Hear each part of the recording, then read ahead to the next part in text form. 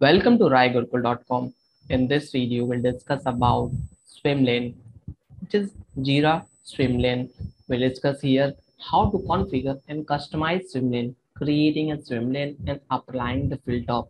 So we'll see here practically. So Swimlane is a horizontal categorization of issues in active sprint of Scrum board or Kanban board.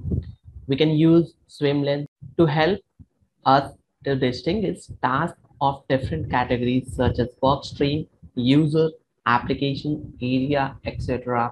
So for configuration or creation of Swimlane, we should have administrator account or the board administrator account. So when you will click on this three dot, you will see board settings. From this, you will be able to see Swimlane section is here. So we'll see practically how we will create and customize Swimlane and use it in our project. So if you are visiting this channel first time and you want to learn the Jira totally, please watch my complete Jira playlist. I will include in my description tab, or if you want to get further updates whenever I will upload a new video of Jira, you will be get notified so that you can hit bell icon. For customization point of view, we should have multiple options. If we want to disable it, we should always keep none. And if we want to create a swim lane based on the different pointers, so we can select any of the options. When we are selecting stories, so this will act as a parent issues per swim lane. That is, each swim lane contains all of the parent subtasks with the issue that had no subtask appearing below. So now here we have selected stories. Let's go back to our board and see. You can see the swim lane is applied, and you can see wherever we have subtask, that is showing on top, and wherever we have just single line items as a user story, we can see at bottom. So this is the difference how we are creating. For visualizing the things in less content, which is not looks good, but when we have lot of contents to apply the filter or to apply different sections, that time Swimlanes is helping a lot. Now let's go back and see the next item.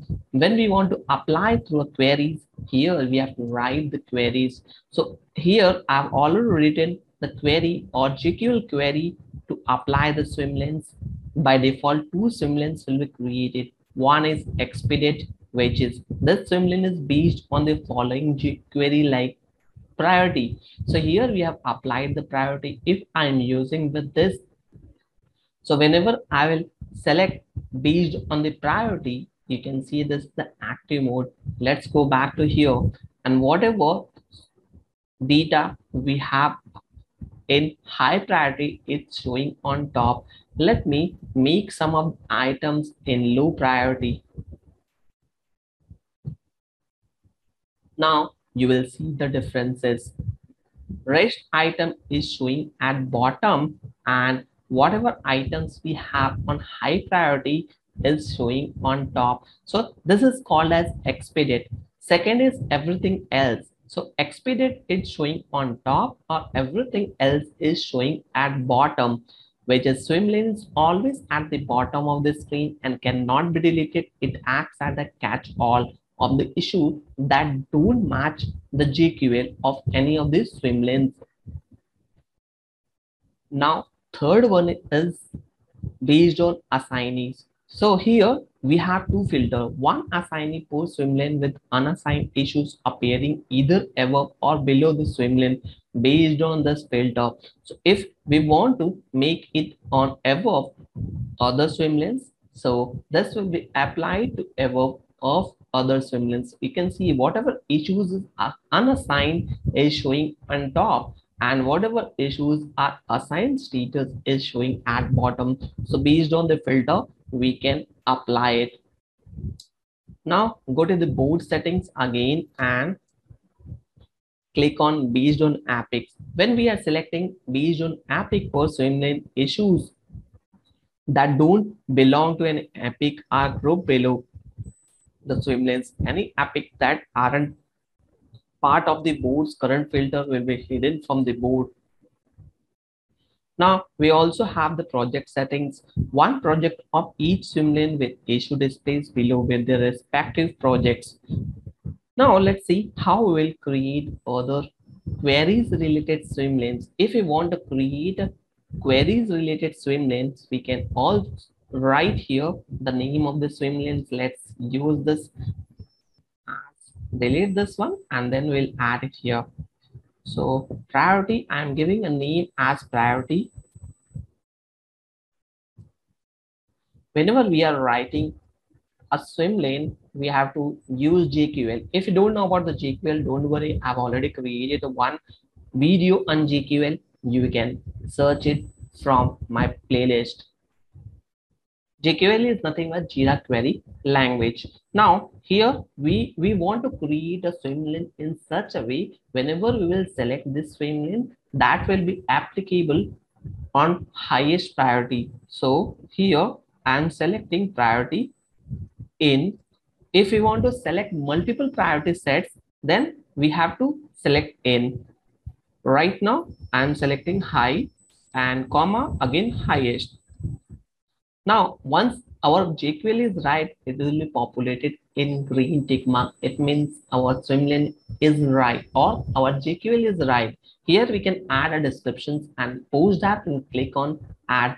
This is how we can create a swim lane. If you want to edit a swim lane, simply click on pencil icon and we'll get update options are available. So this is how we can create an update. If we want to delete a swim lane, basically we can delete it.